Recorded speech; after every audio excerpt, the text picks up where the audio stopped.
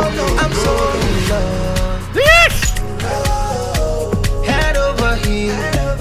I know fit I know feast. As I was saying earlier, man, this has got, it really does have the feel almost of a Daft Punk tune in combination.